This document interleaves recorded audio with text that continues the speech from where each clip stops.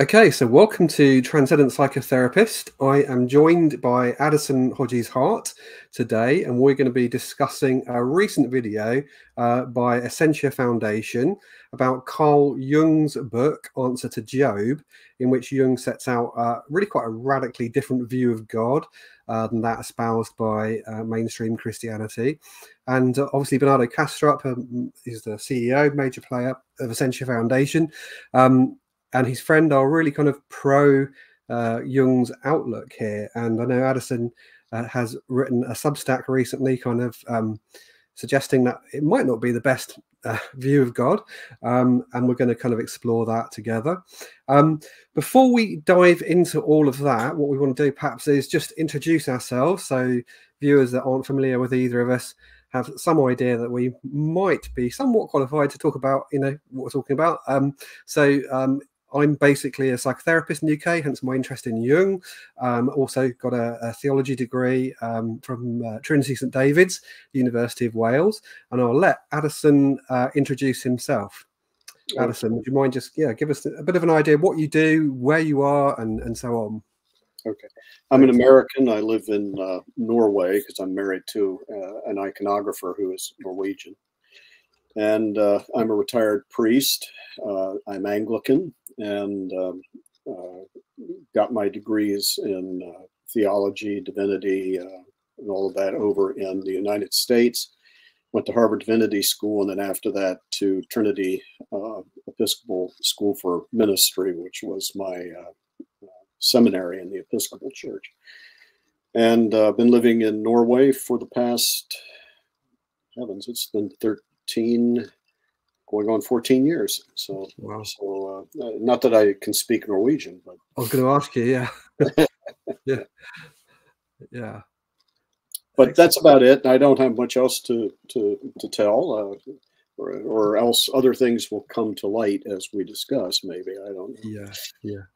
I've written 11 books, and I have a Substack, as you mentioned, Rob, called The Pragmatic Mystic.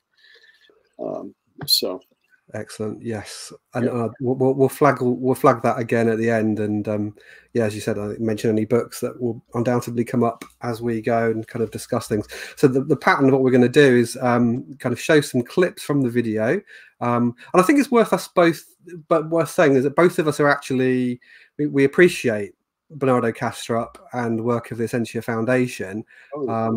So this is not a kind of an attack on their work at all. It's really just kind of critiquing some of the ideas in that particular video.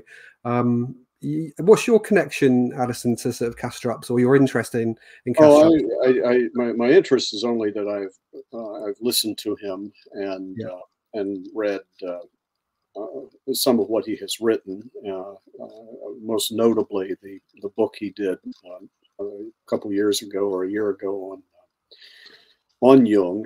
I should add, not only do I admire Kastrup, but I also admire Jung, and he's been very important in my life. So anything I say,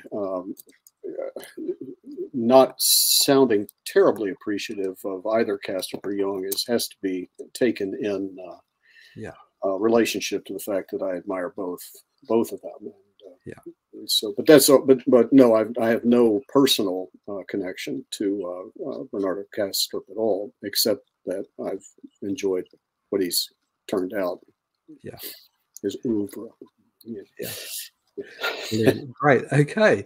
And there's a lot of work going on at the moment, I suppose, in the background, isn't there, on consciousness, which I guess Bernardo and Essentia are really pushing. That you've got the whole question of can we explain human conscious experience through the material, and that's, I guess, for those not familiar with Kastrup's work, is the major kind of thrust that he's offering, that alternative philosophy, and also grounding it in science as well. And I think that's of interest to you as well, Addison, isn't it? I know there's a lot of work for you. It's an interest to me, but it's even more so. My younger brother is David Bentley Hart. Very well-known theologian, and he's coming out. I think it's due out this coming year on consciousness. So he's also quite involved in discussions regarding the nature of consciousness and Yeah. all that. So, yeah, I'd say it's a concern for a lot of us. What people are saying and thinking and writing about this particular topic. Yeah, definitely. Okay. Well, without further ado, let's jump it in. I guess answer to Job, as you know, I've been listening to it on Audible because that's how I find my time a little bit. But yeah, and I guess it's worth just saying it for those that don't know. It was Jung's, I think, favorite work, if you can call it his favorite. It's written towards the end of his life, and that he really saw it as perhaps a summary in some senses of his work, or the pinnacle of his work. At least that's my understanding.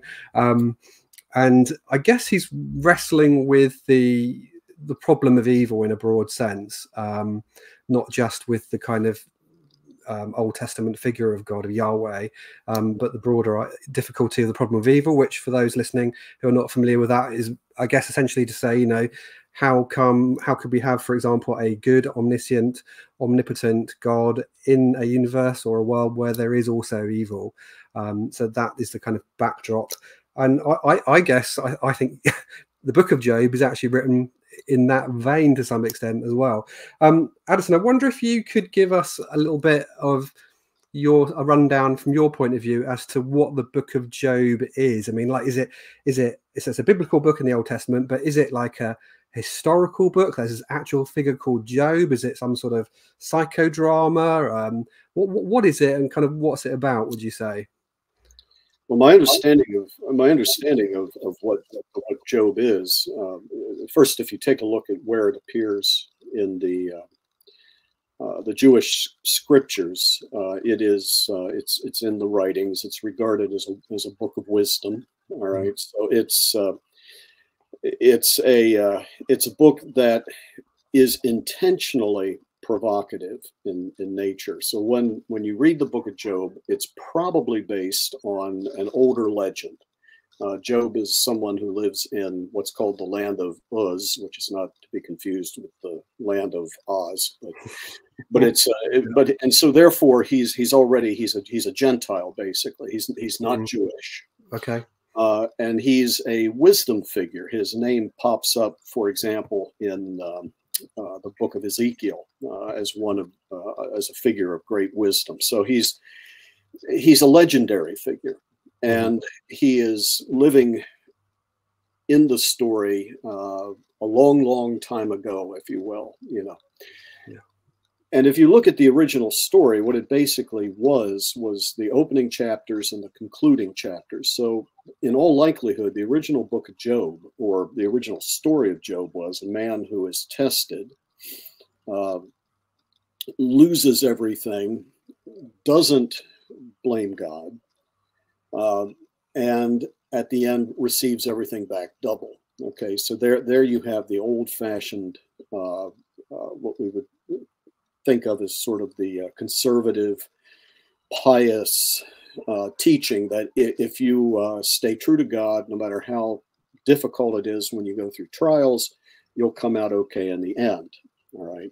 You see the same kind of thinking in Psalm 137. You know, the evil man gets his just reward, which is evil consequences. The righteous man is rewarded by God. And that's conventional piety. But when we look at the book of Job, what do we find? We find everything that's in that conventional piety has been overturned by the middle section, which is this very long section of Job wrestling with his physical problems, the loss of his family, loss of property, everything. And then he has 3 and eventually 4 friends who drop by to basically tell him that he needs to confess his sin. And if he confesses his sin, then and just admit the fact that everything that he's undergoing is the result of his own evil, then everything will turn out okay. And that's the wisdom they impart. And Job, through the whole thing, is saying, no, but I didn't do anything. Okay, I am not responsible for having committed any kind of egregious act offensive to God. And he stays true to that until God shows up at the end, basically in a whirlwind, a force of nature, to use Jung's actually perceptive comment. Turns out he's a force of nature, and basically his comment to Job is, in effect, is, "I'm God, you're not, so shut up." I mean, that's basically it. Now, the question is, what is the book of Job doing? Okay, and it's not written intentionally to be a pious book, like Jonah, like Ecclesiastes. It's one of the problematic books, but it's only problematic because it's a case in Judaism. In the Hebrew mind, debate is something that makes the religion thrive. Okay, so if you know anything about rabbis, I remember years ago going to the University of Maryland and seeing the rabbinical students who were going into law school, and they would stand outside and they would be arguing. You swear that they were going to start hitting each other, but they weren't. Yeah. This is how they discuss the law. This is how they discuss religion. It's a debate. And if you understand that that's true of the rabbinical schools, you have to also understand it's true of what's going on in the Old Testament. That the entire Old Testament is an ongoing series of debates. So, for example, Jonah, very positive to Gentiles, in contrast to Ezra and Nehemiah, very negative to Gentiles. That's a debate. Ruth, very positive to Gentiles, so much that you have a Moabitess, of all things, becoming the ancestor of David. And this is how the Jews worked out what they believed to be true about the God they believed had revealed himself. And so throughout this Old Testament, what you have is a series of debates in which the concept of God is being worked out.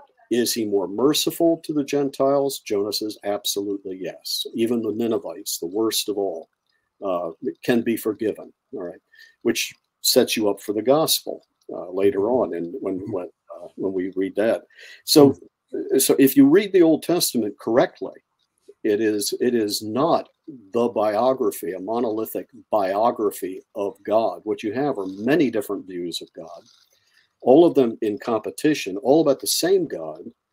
But there's a very big difference between the God you find in the earliest layers of the Old Testament, say the God we find in some of the stories of Genesis, what we see in Judges, Joshua, and what we find much later on in the wisdom books, and I'm now including the deuterocanonical books like Wisdom, Ecclesiasticus, books like that. So, anyone who's reading the Old Testament has to put Job into the middle of that. Job is not defending conventional piety.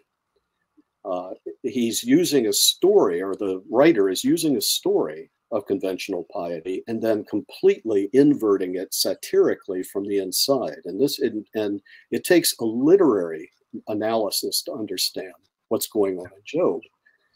This is why it frustrates me. You get somebody who's talking about it like it's a religious book without doing literary analysis. Something that, at least when I was going to university, we took very seriously. It was pre-postmodernism. So we actually read the books very carefully, poetry very carefully. We're taught the difference between what's good, what's not, and also how to exegete, read out of the text, and therefore interpret the text according to what's going on within the text. And this is where Jung completely fails. He doesn't do that. He doesn't do literary analysis. He assumes an awful lot, and therefore he misinterprets not only the book of Job, but virtually the entire Bible. So, yeah, no, wonderful. I love that summary. Thank you. And it was like, I guess because he had Protestant father, didn't he? His father was a Protestant minister, I think, in Switzerland. And I'm kind of wondering as well. Like, I remember, like when I was younger, it's just suddenly dawning on me. Looking at the book of Job, because being brought up in a Baptist church, sort of English fundamentalist church, so kind of benign fundamentalism, if you like, but just kind of suddenly kind of is there a benign fundamentalism? Apparently so. Yeah. And then suddenly realizing actually, or maybe this isn't a historical book. Maybe it's not like a literal figure. Maybe there's something else going on here, and I suddenly realized that this would be a great kind of work to put on stage. Mm-hmm. Job was put on stage years ago. Was it? It was a play. It wasn't really Job, although I'm sure it's been done. But JB, I don't know if you remember that. I can't. Who was it? The author, a famous playwright, but he did a play called JB, and it was based on Job. Yeah. Okay. I had to read it in college when I was studying Job. Yeah, it's just like, I think that's really a point well made that you've made there. You know, that just the very assumptions that you start with when you're coming to a text can completely reframe what you see. You know, it's like, you know, those old kind of optical illusions where is it a woman in an old woman in a hat, or is it, you know, and if you look at it long enough, you suddenly see something completely different there. It's a rabbit or whatever it is, those illusions, you know. If you come at it with a certain set of assumptions, you're going to kind of misread the whole thing, and that in a sense is what you're thinking Jung's done in a way. Yeah. I think Jung does it.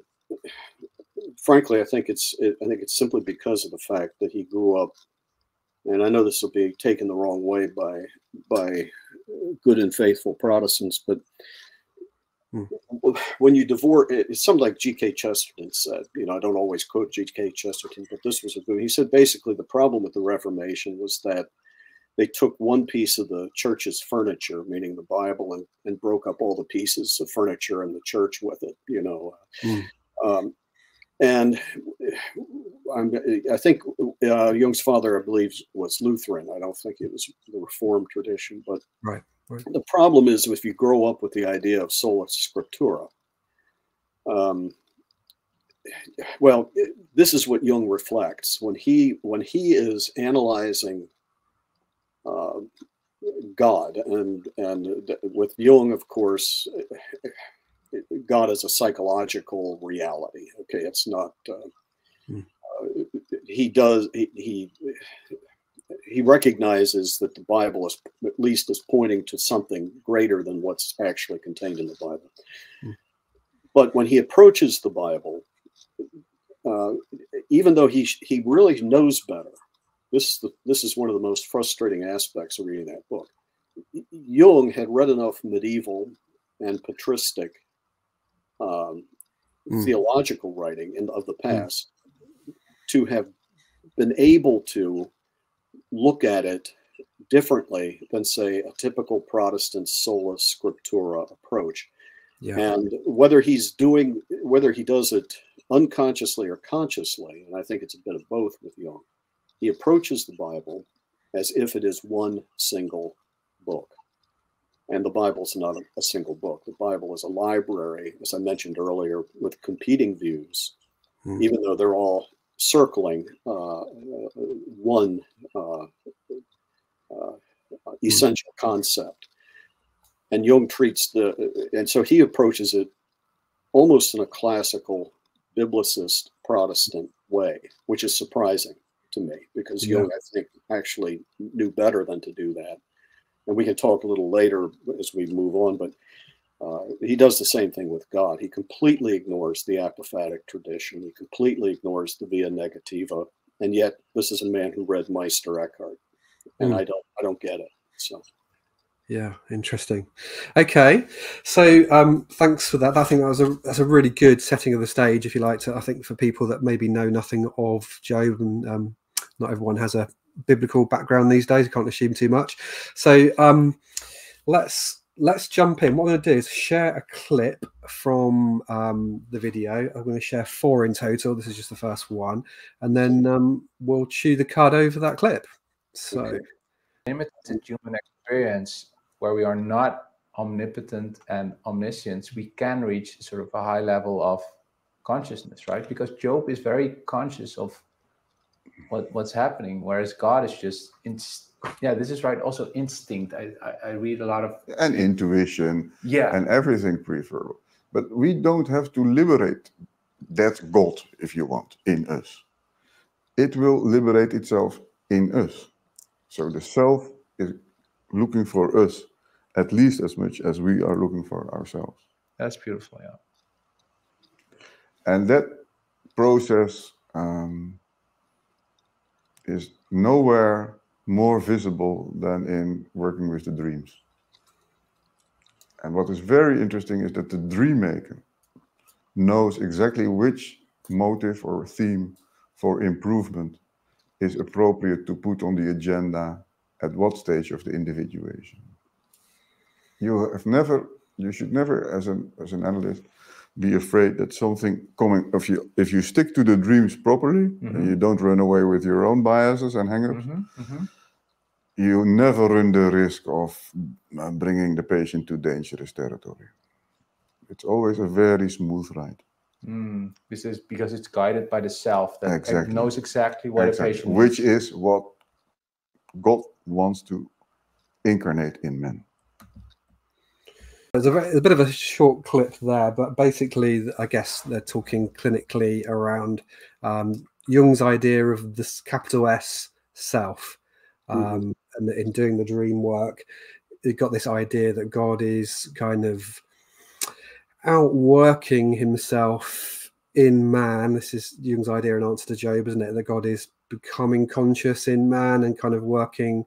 And that's our job in therapy, or our job as human beings, to individuate, to unfold the deeper levels of the self, so that the self, capital S, God, can become conscious, can become free in and through humanity. So just, yeah, I wondered if you had any thoughts on that. Well, I think it's already starting on the wrong premise, because there's a part of me that wants to say yes, absolutely, God works within us. Certainly, that's. I mean, if you want to just use the Christian language, that's what we mean by the presence of the Holy Spirit, the inbreathing of God within us, which, in a sense, is so much a part of the self that it is transforming ourselves, individually and collectively. So, yes, on the one level, we can say it's God at work in us. And when you say that, you're not saying anything that wasn't already said by St. Paul. It's absolutely essential to Christianity to believe that, that he is at work within us.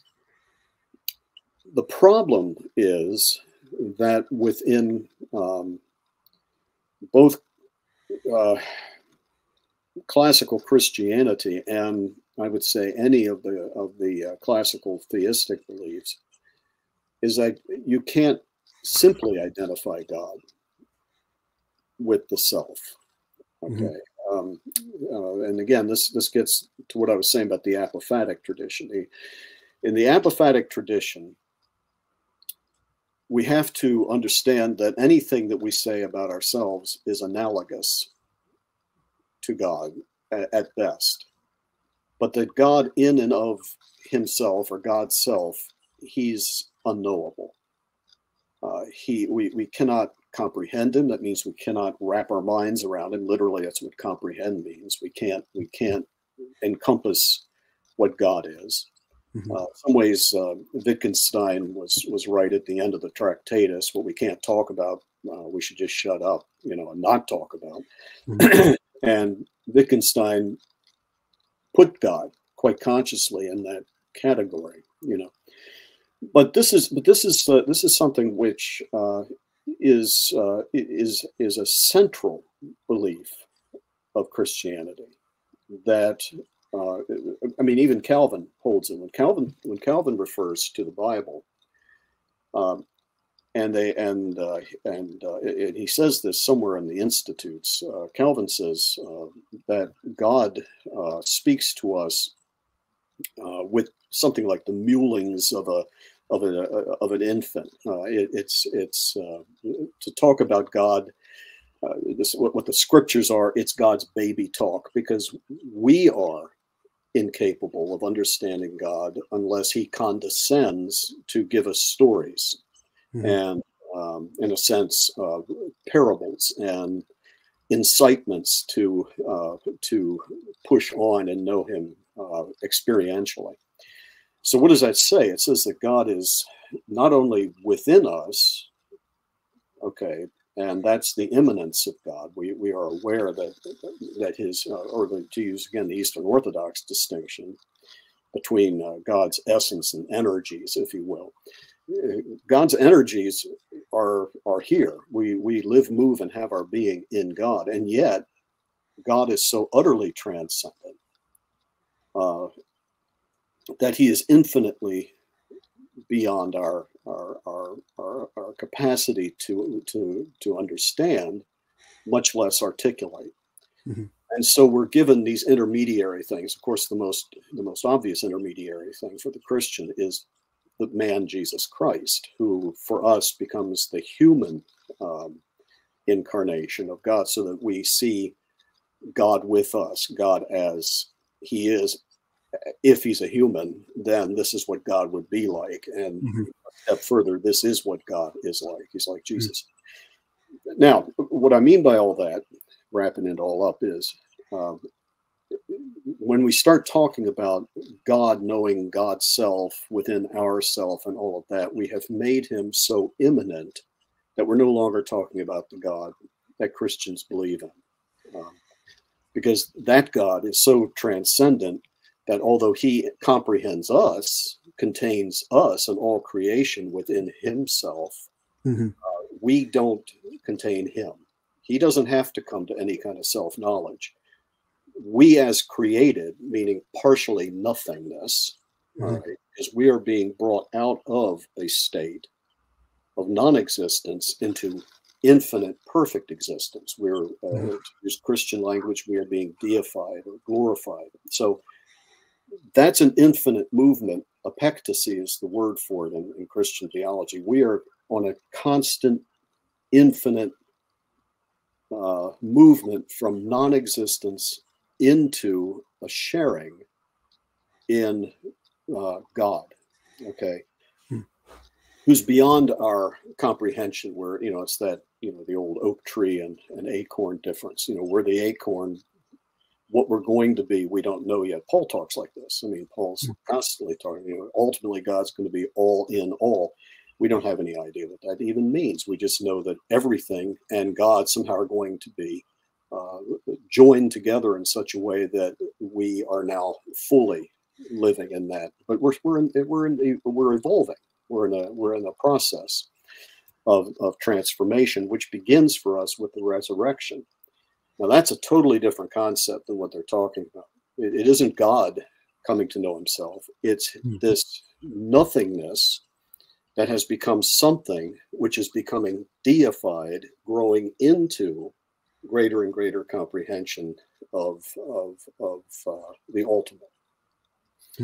And that's Jung gets close to that sometimes, but that's not Jung. And when we start talking in those other terms, that somehow the self, capital S, or even when we talk about the collective unconscious being somehow the same as God, yes and no. It participates in God, but to equate it with God is a serious category error for the Christian theologian.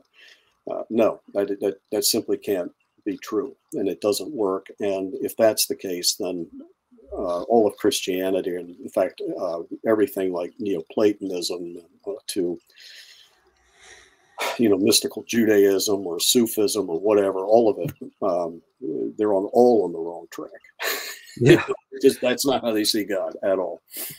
Yeah, and thanks. So I think that the sense I got, because I was reading like the beginning, was it Jung's introduction to Answer to Job, and he kind of sort of says, like the God image, of course, like for him, you've got the archetypal image, but you've also got the archetypes that lie behind the archetypal images. So the archetypes generate the images that we get in the dreams, So he talks about, I guess, the self, the capital S self, or the divine for Jung would be a kind of archetype, and therefore, as you said, it kind of sits within the collective unconscious. And for those not familiar at all with Jung, I guess we perhaps ought to explain what the collective unconscious is. So that, I guess, and for Kastrup as well, he sees the whole of reality ultimately as psychic, and Kastrup makes the case that Jung actually, although he hid it in his earlier career, was actually a kind of probably approaching something like a all is consciousness monist ultimately, although he probably he wanted scientific respectability, so he dumbed that down early on. But the collective unconscious, so you've got the kind of our ego self, which is you and I. Well, we talk about me, isn't it? I guess, Addison, we're talking about me now, the sense of the story of who I am, the story of who Addison is, etc. And then we've got the collective unconscious, which is, well, the personal unconscious, which is if you go down through layers, I've got the ego, and the personal unconscious, which is what Freud might have talked about in terms of just that aspects of ourselves that are not the conscious mind, but are ideas that we might come across to some extent in dreams and so forth that push the conscious mind. But beneath that, you've got this other level as well of the collective unconscious, in which we're all kind of within the stream of ideas and archetypes that run through the whole of humanity. Nature, Kastrup would say. Kastrup, he likens that to what he calls mind at large, and that links then to what you were saying. That this idea of the collective unconscious for Kastrup being equivalent to God, that God could reside at that level of reality, the collective unconscious. But it was interesting because also in that introduction to Answer to Job, he kind of says, well, the God images are there in the collective unconscious, but they make manifest a deeper level of the divine which is unknowable. And I thought, well, that's interesting, because at some level he's sort of aware of what you're saying, that there is a deeper level of the divine which is beyond this kind of collective unconscious level. But I can't help but feel it gets confused. I think with all due respect to Bernardo Kastrup, he's not a theologian, and he might be the kind, I don't know if he is or not, to sort of dismiss theology as being of any great having any great weight. But I think in doing so, if he were the kind to do that, it would mean that he just needs to be better read, because theologians are not that easily dismissed as intellects. Some of the greatest minds of all time have been theologians. So he would do well, in my estimation. He would do well to pick up, I don't know, any number of theologians. I could send him a list if he was interested of the people he should be reading, but he's not a theologian, and so I think he does get confused. And when he makes, I guess it's coming up in a clip where he makes the statement that this could save Christianity. All he does is tip his hand that he's not a theologian, because it's almost an absurdity to make that claim about Jung's Answer to Job. That has absolutely nothing to offer in the way of saving Christianity.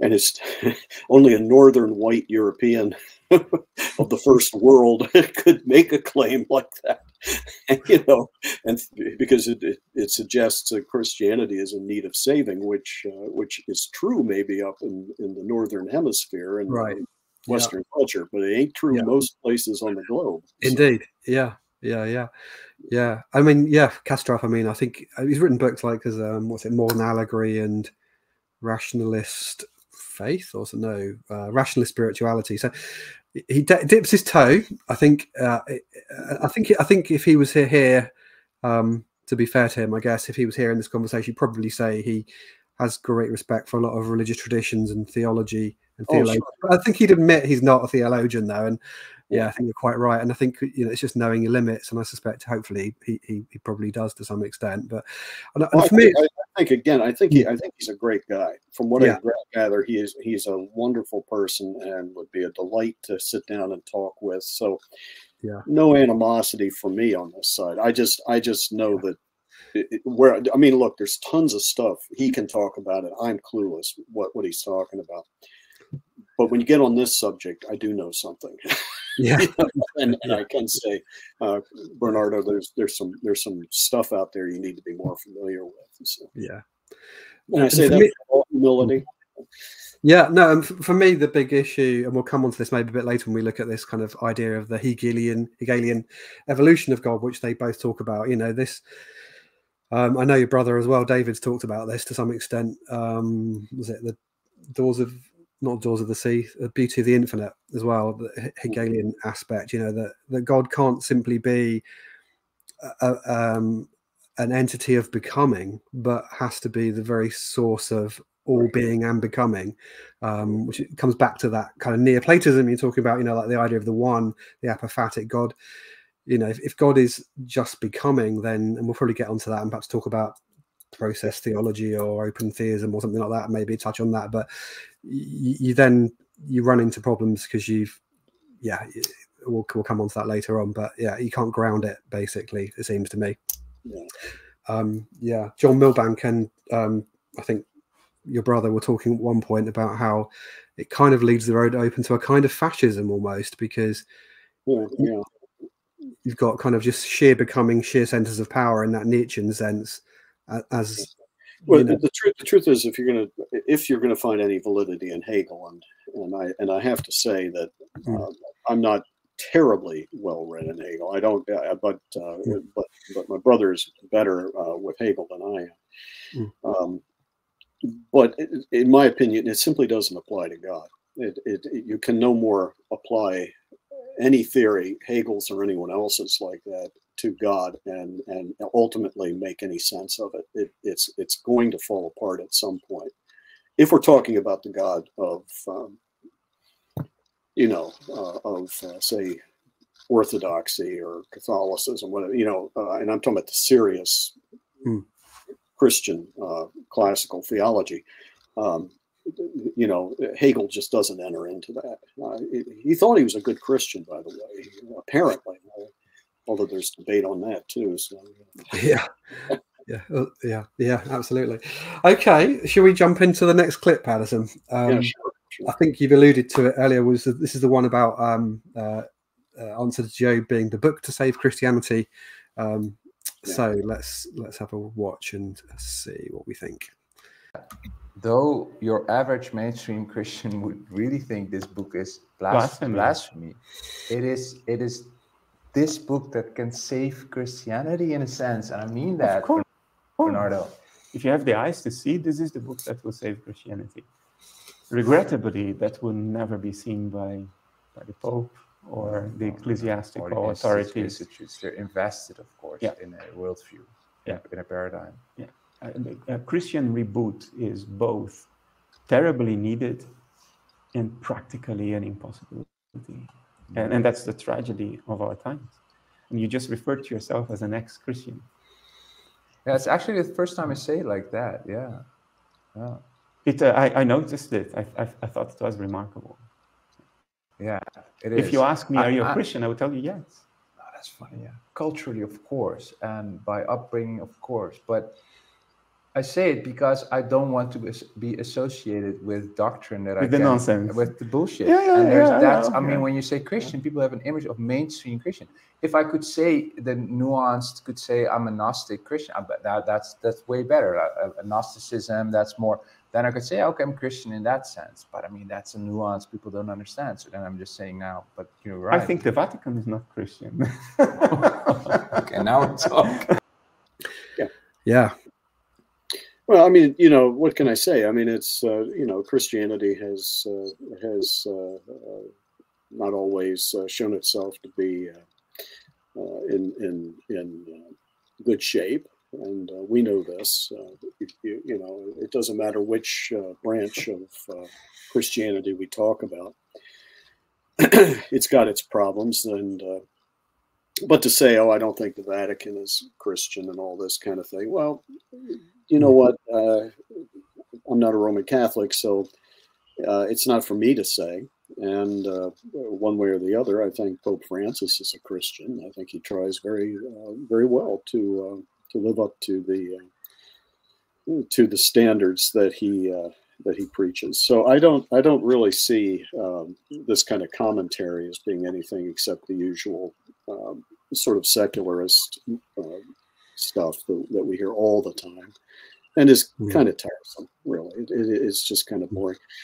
At the end of the day, you know, somebody has dipped their toe into Christianity. They've run into maybe a very facile, very biblicist, maybe dogmatic in the worst sense, you know, whatever it is, and they're reacting against it, or they're turned off, quite rightly so, by the things that we all see in the news. You know, whether it's pedophilia among clergy that has not been dealt with properly, whether it's you know, the Russian Orthodox blessing an invasion of Ukraine. You know, you can go down the list of all the things that can make people be less than enchanted with Christianity, and religion at its worst is something always to be decried. Because religion, the word itself, perfectly fine word, just means what it is you're bound to. But when you become an institution that's self-protective and rigid and harmful of others, of course, you're going to have people who turn their backs on it. So none of that surprises me. What I would argue with is that there is, you know, if you're going to reboot Christianity, it was a stupid term. I'm sorry that he used it, because all I can think about is rebooting Doctor Who or something, you know, on that level, you know, rebooting the Incredible Hulk. And I just hate that kind of terminology. It's like talking about, you know, the Marvel Cinematic Universe. You know, you just, you know, let's talk like adults now. If you're going to reboot Christianity, what has to be rediscovered is its own tradition. And that's what's not been taught. What hasn't been taught is that we have this incredibly rich theology and spirituality, which is one of the reasons I write The Pragmatic Mystic. You know, not that I get very deep there, but the truth is there's layer upon layer upon layer that is rich, deep, profound, life-altering. I believe very sincerely that Jesus Christ is risen and alive and active and knowable, and that we can experience the reality of God.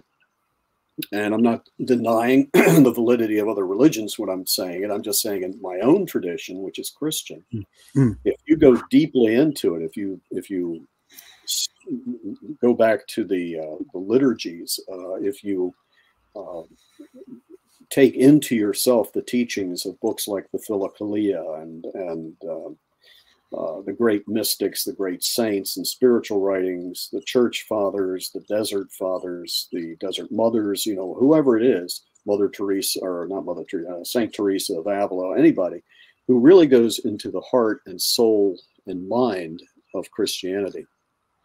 That's what needs to be rebooted. And that is its own mysticism. It gets back to that very famous quote of Karl Rahner, that the Christian of the future will either be a mystic or will cease to exist. The one thing I can honestly say is that if you try to substitute answer to Job for genuine spirituality, it's just silly, because there is more. I'll say there is more profundity in, say, one page of the Philokalia. You know, this five volume. Work is me. Yeah, you got yours too. Yeah. You know, there's more profound and enriching truth in just one page of that than you're going to find in anything. In fact, probably in one saying, than you're going to find in the entirety of the answer to Job. And to think that we're sitting on top of all these resources. I mean, I'm surrounded by it. I got a library of it, and I'm going to actually turn to the answer to Job. I mean, you know, how ridiculous is this? You know, I read it and I almost threw it across the room, and I was thinking, you know, look, Carl, for heaven's sakes, you did a good job with Modern Man in Search of a Soul. Why did you write this tripe?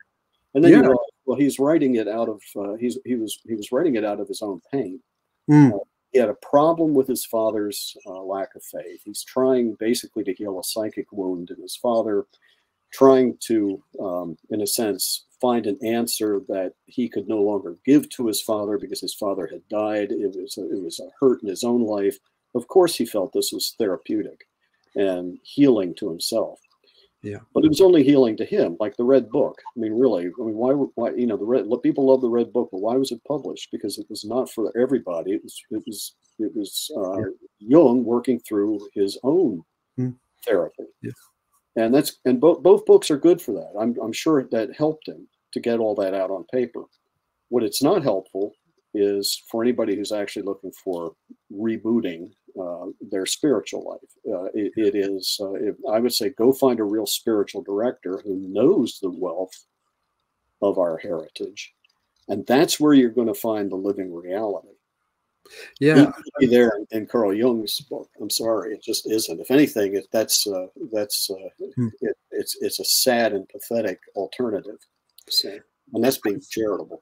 And it's interesting, Addison, because I know enough of your work to know that you're a broad kind of you have a broad spirituality in the sense that I know you're deeply interested in like Taoism and so forth as well, aren't you? So just in case anybody listening to this is thinking, oh, these two are kind of like, you know, just going, Christianity, it's just Christianity, or but yeah, you know, that's your primary tradition, but you draw, I know, quite richly from other faiths. So just wanted to put I'm fascinated. Yeah. I've been deeply read in Taoist and Zen Chan writings, Sufism, things like this. All of those I have found have contributed very much to my understanding of spirituality and all that. But yeah, no, I stay true to my own tradition and believe in the truth of it. But I just think that God's at work on a much broader scale than many of us would like to think he is. Yeah, and I got the same impression as you. I was listening because I was listening to it, the Audible book and obviously it wasn't him reading it, which would be difficult. But the guy reading it captured the sarcasm. It was the sarcasm that hit me, just over and over and over again. You know, this almost treating Yahweh as if Yahweh was this literal character rather. And that's the question I was going to ask you. Actually, I'll come to that in a second. But you know, just. It kind of felt in places interesting and other places kind of an immature rant in play. Do you know what I mean? Yeah, I think that embarrassed me the most about reading the book because I felt that Jung was just that. It was somewhat immature. It was the hurt child in him, is what I see it as, which he describes beautifully in his autobiographical writings. He tells you how much pain he felt over this, and when you read it in light of that pain is coming through Answer to Job, but it's his own pain. It's his pain. It's not my pain. So, I can sympathize with it, but I can't take it on board as being of any real help to me. You know.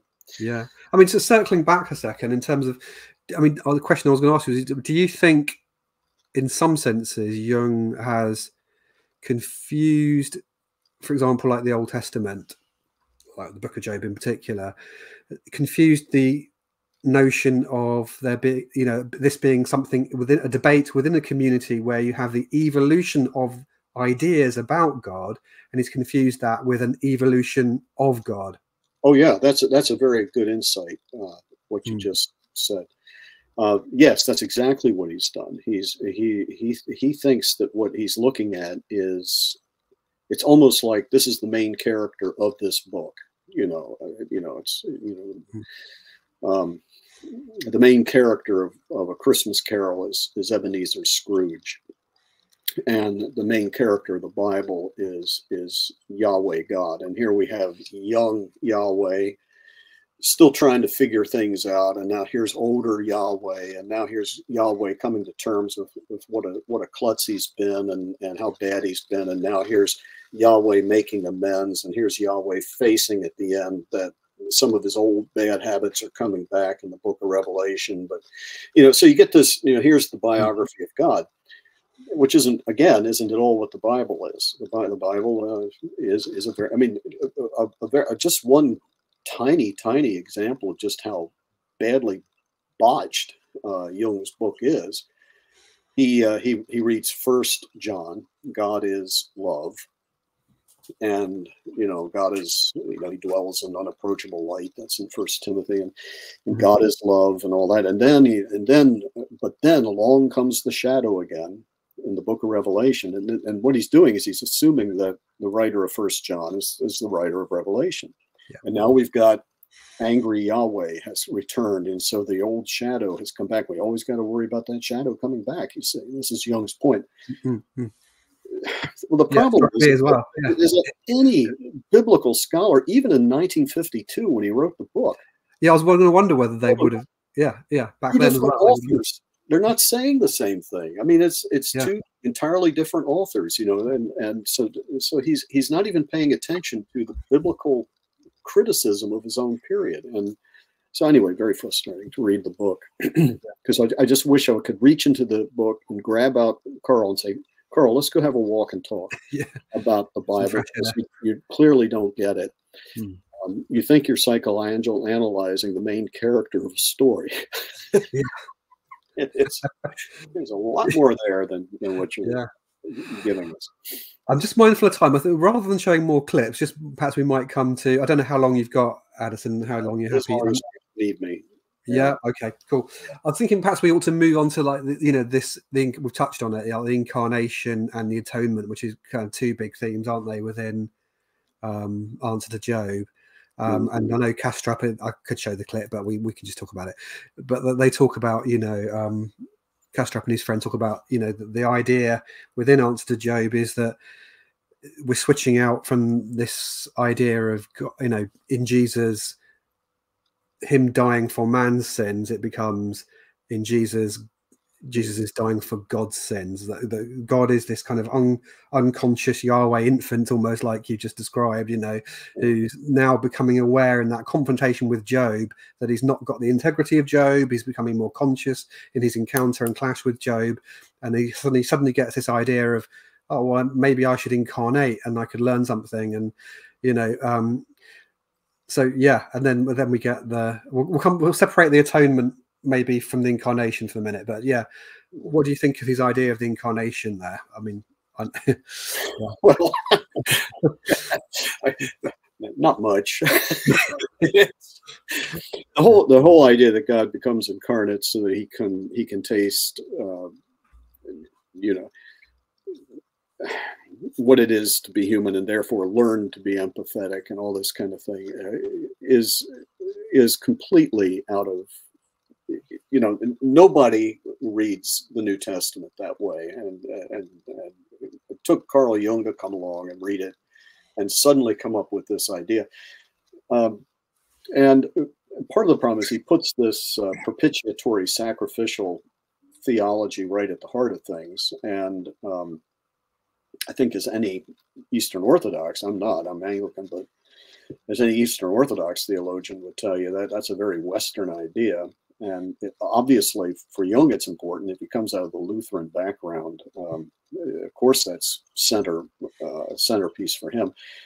But it's not for the vast majority of the church fathers, and certainly not the most ancient tradition. It's a vitally important part because Jesus died, you know, and he died terribly on the cross. But they're much more focused on the glory of the resurrection, the ascended Lord, the gift of the Spirit. You read the New Testament, and that's where the real weight is on those things. And the understanding of God that we have, again, remember the Old Testament, it's a progressive revelation. So when you get to the New Testament, it shouldn't surprise us that Jesus in the Sermon on the Mount, for example, he stands there and he says, well, you heard it said in old time, but I say to you, and he puts that right next to, the law is very important. He says, I've come to fulfill the law and the prophets, not to destroy it. But here are some of the things that you have to understand. They didn't understand it all that well.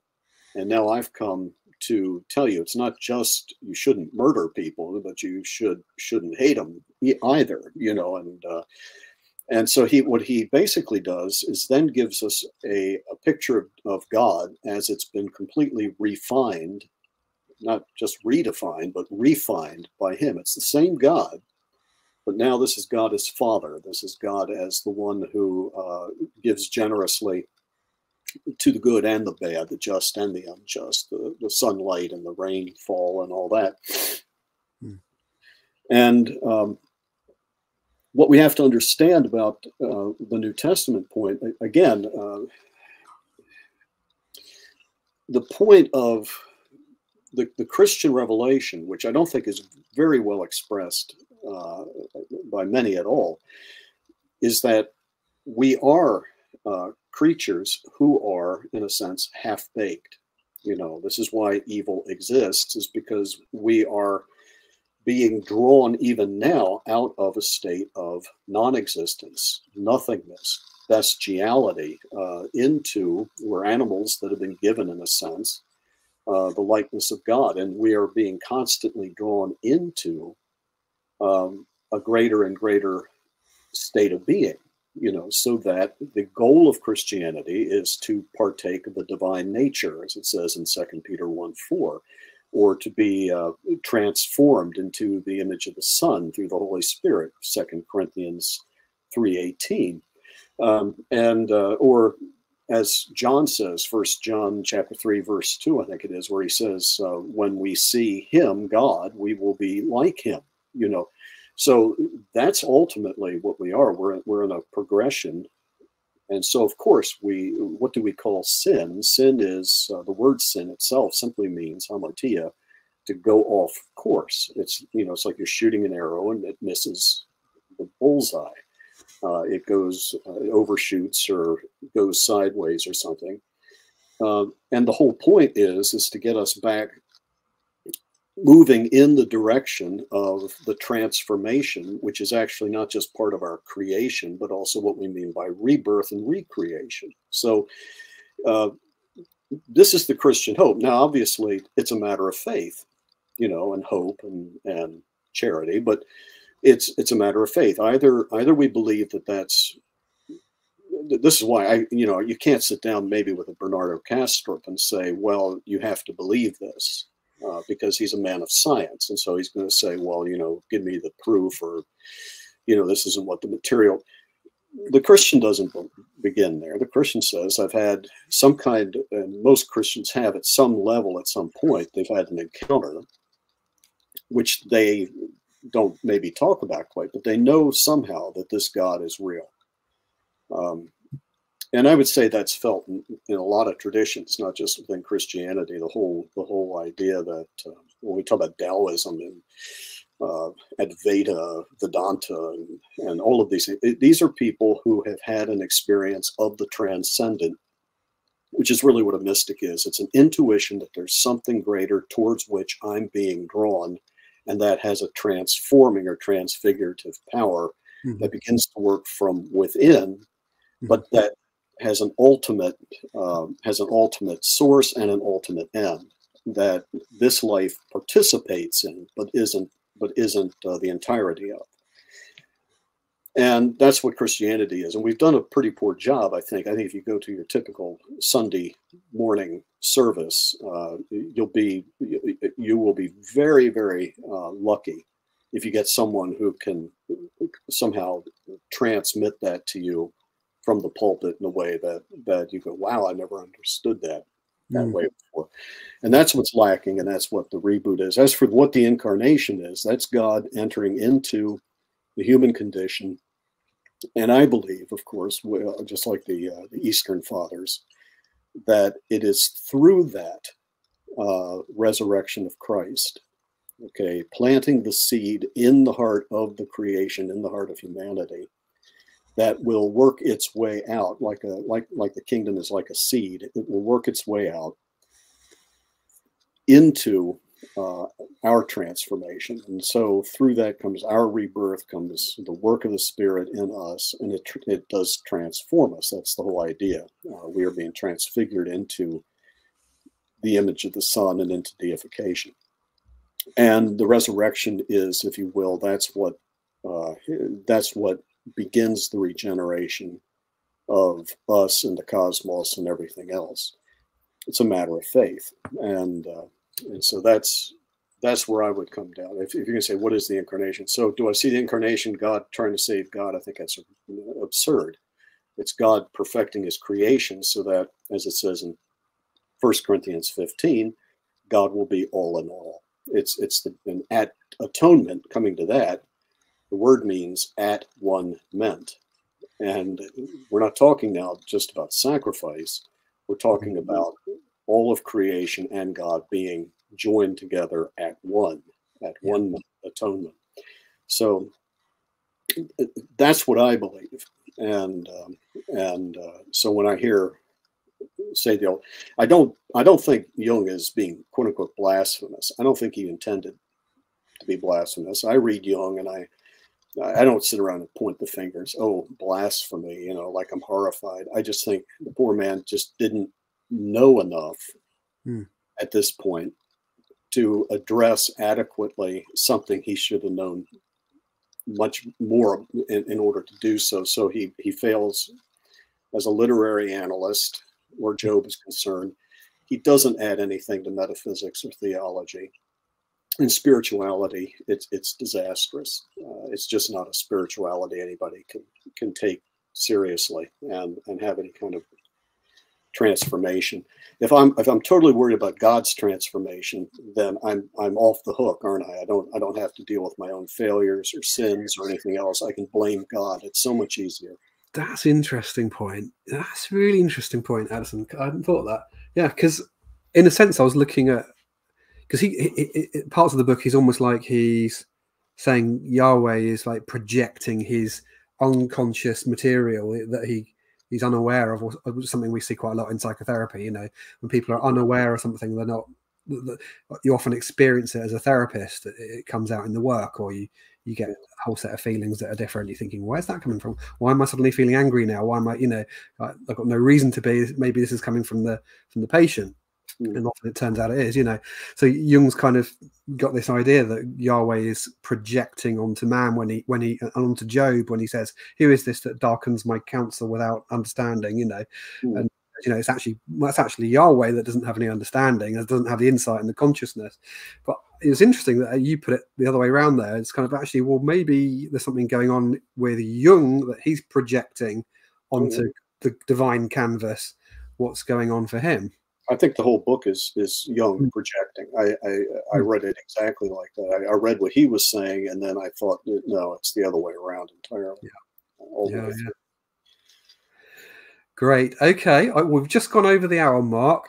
I think that's probably a wonderful spot to stop there, unless there was anything else you wanted to raise, Addison. Not really. Just to say thanks. I appreciate it. It was a delightful discussion. I'm glad I could get it all out of my system, you know. Yeah, likewise. Totally enjoyed it. It was really good. It was, and just lovely as well for me to just get the chance. I'm a terrible book jumper, so I will start a book and then move into another book and then come back to that. You don't need to finish it. You get the gist. It's not going to get any better. No. But this forced me to actually finish the book, so that was good. Yeah. Yes, that was great and really good to connect with you. We've connected before on Facebook, so feel like I know you a little bit better as well now. So yeah, thank you for your time. And thank you.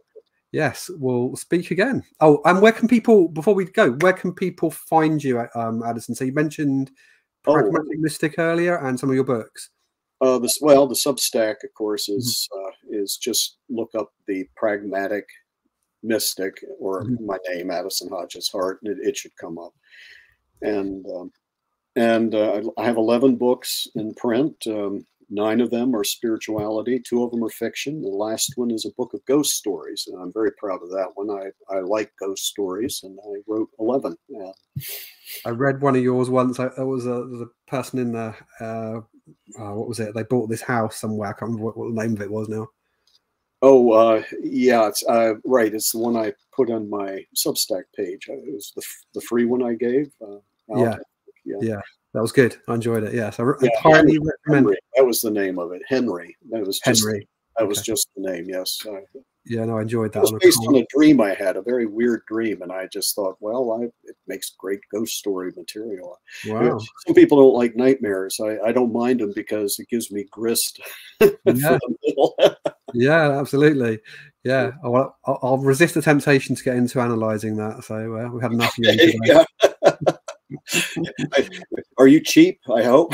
Yeah, cheap enough. Yeah. I need it. Yeah.